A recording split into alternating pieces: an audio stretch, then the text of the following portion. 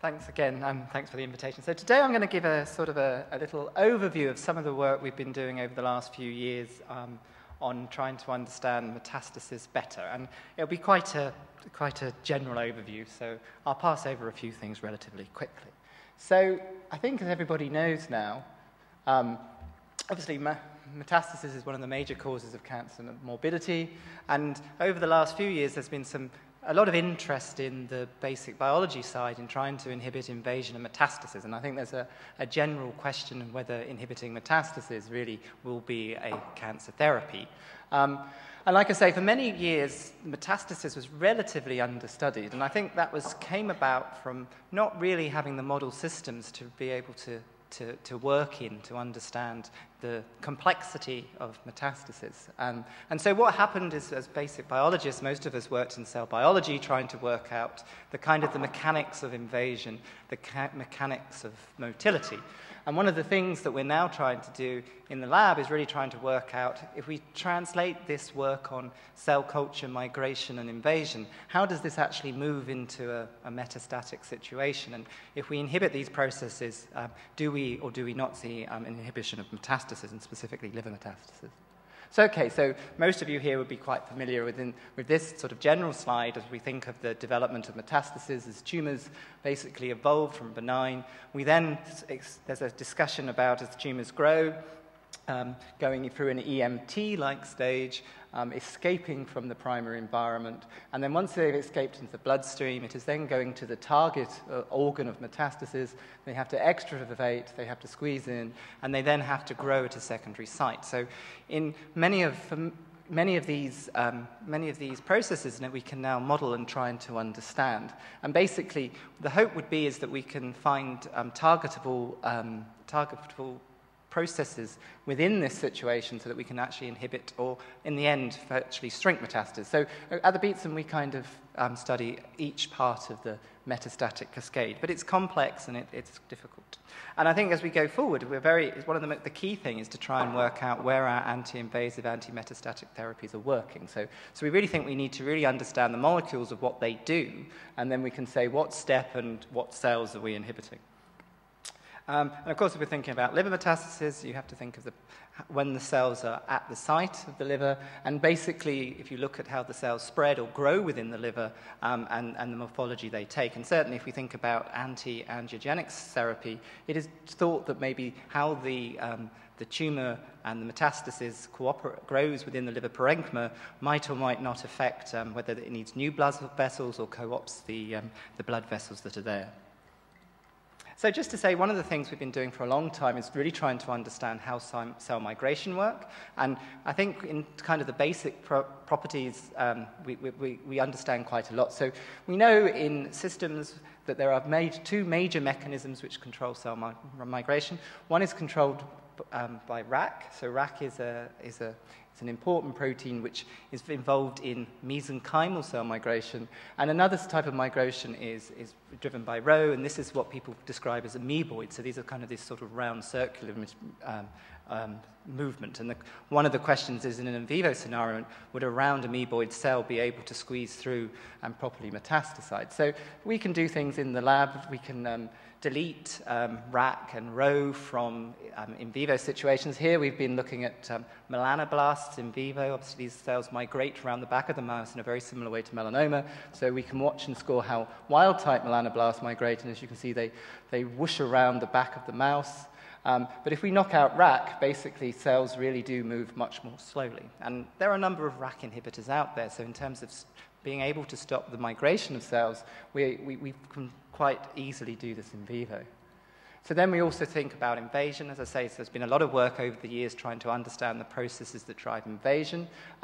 One of the key things that we've been looking at is how the p53 mutation drives invasion. So p53 is mutated, and often p53 accumulates in cancers, and it's been shown that p53 has dominant function, so therefore it's not the same as loss of function. And one of the major things that mutant p53 does is make cells invade. So we can take mice where we've either lost p53 or we have a mutant, and we ask can those cells invade? So we do 3D invasion assays, and you can see that where you have a mutant p53, you get a very nice invasion of cells, and when you have a loss of function p53, you don't. And so one of the big things we now do is trying to ask, well, what are the processes that drive mutant p53 invasion, and can we target those? And then, like I say, mechanistically, we have some really good understanding of how these processes work. So we know that mutant p53, for example, really affects how the cells migrate using the actin cytoskeleton and particularly the integrin pathways. But as we say, these are kind of cell culture or 3D systems. So one of the key things we've been trying to do is work out how relevant are these processes in vivo. And for that, we've been really trying to do two things. So my lab have worked for many years on colon cancer, and we've been very keen to get mouse models of colon cancer that invade, metastasize, and really give good liver metastasis. Unfortunately, these have been pretty hard to do in the mouse, but we do think we're getting there. So I think those of you who went to Dave Tuveson's talk yesterday or the day before would have realized that within pancreatic cancer, obviously this is a very bad disease, that within this system we have mouse models of metastasis. So as you would have heard yesterday, RAS is mutated in around about 90% of pancreatic cancers, and mutant p53 mutations are very common as well. So what we can do is take a mouse and into its pancreas put a mutant p53 mutation and a RAS mutation. And these mice will then develop pancreatic cancer that looks very much like the human disease. And importantly, not only does it look like the aggressive invasive, these mice predominantly get liver metastasis. So therefore, this gives us a really good way of looking at the processes that control invasion and metastasis and working out which are key and which are limiting within this system. So this is a very useful study. So Dave has been really looking in terms of targeting to try and target tumor therapy, and we've been really using this as a model to try and understand, can we inhibit metastasis, can we suppress metastasis, and can we shrink metastasis? Okay, and we can label our mice with GFP, so therefore we can watch the tumor cells, and by labeling our tumors with GFP, because this is specifically within the tumor cells, we can also detect micrometastatic disease. Okay, so one of the things why we've been having to do this work in vivo is that over the last few years, we all know that the tumor microenvironment is now playing a very key role in the invasion and metastasis process. So one of the key areas that we're looking at is how the collagen and the cross-linking and really the dense stroma of pancreatic cancer favors cells to migrate, move, and metastasize, and also how the immune cells which integrate into the cancers are thought to be important again for allowing tumor cells to escape. And in pancreatic cancer, generally tumors are very macrophage-rich, but not many other immune cells. So actually it's very hard to, so therefore cells seem to be very attracted to macrophages, but not the other immune system. And so therefore we're looking at a number of processes. So just to give you some examples that we're doing at the Beatson, so we were with Laura Macheski, we were interested with a protein called FASN. So FASN is an actin bundling process, so it's very important for making cellular protrusions and help the cells kind of grab on and go through. So we had a FASN knockout, we crossed it into this KRAS mutant p53 model, and what you found was a protein important for kind of the protrusion actually very efficiently suppresses metastasis in this situation. So here we just have the livers from the model RAS and mutant p53, and we see lovely metastasis. When we knock out FASN, we very strongly protect against invasion and the metastasis. Mice still get aggressive primary tumors, and what you find out is that with FASNs is that the FASN knockouts really very much stop the distant liver mets, and we think this is mainly because the cells really struggle to get out of the tissue. So here we've labeled up a cell which is just trying to squeeze out, and it's these sort of protrusions in the normal scenario which is lacking in the FASN, which actually is the only major phenotype we can see in this model. So these protrusions and grabbing seem to be very important for getting the tumor cells out. So we've been looking at, as I say, there's a number of processes that we think are very important for metastasis. Another one is the inflammation and immune cells. So we've been looking at the role of CXCR2. So CXCR2 is predominantly marking neutrophils and blood vessels, and also things called bone marrow-derived suppressor cells. And what we find is that if we look at pancreatic cancers, we see a very clear accumulation of neutrophils at the invasive fronts, and if you have neutrophils at the invasive fronts rather than in the heart of the tumor, this is a poor prognosticator. And we can also find that those patients with very high levels of CXCR2 perform very badly.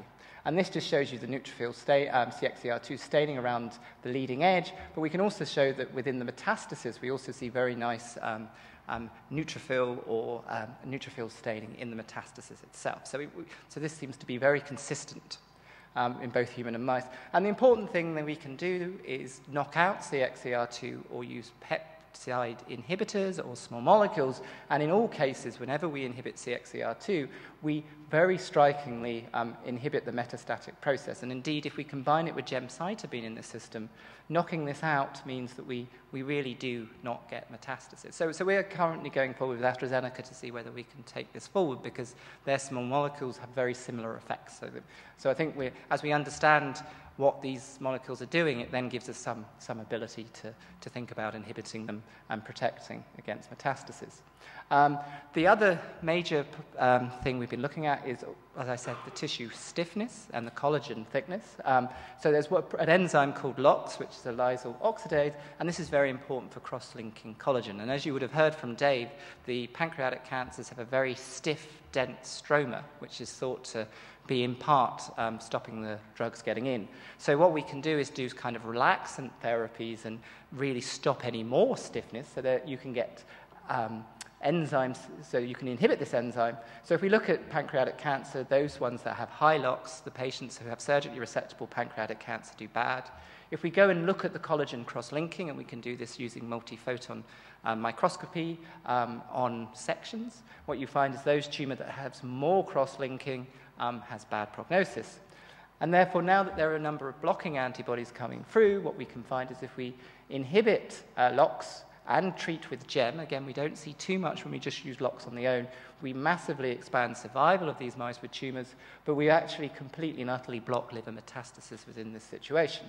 And importantly, what we now see into these tumours are an influx of immune cells and stromal collapse. There's not more blood vessels, the stroma seems to collapse. So again, as we start understanding these processes, we should get better insights into the molecules that we are quite keen to inhibit.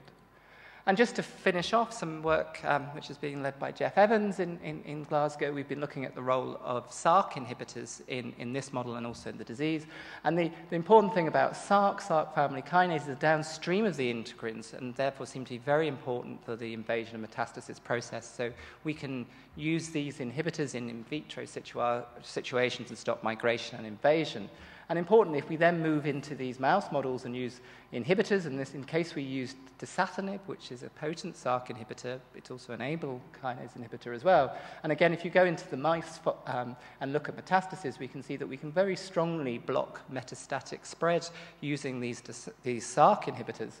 And again, this seems to be better when we combine it with gemcitabine. And Jeff is currently coordinating a wide phase 2 trial, which is just closed, to see whether dasatinib gives benefit in pancreatic cancers that have locally invasive but not metastatic disease.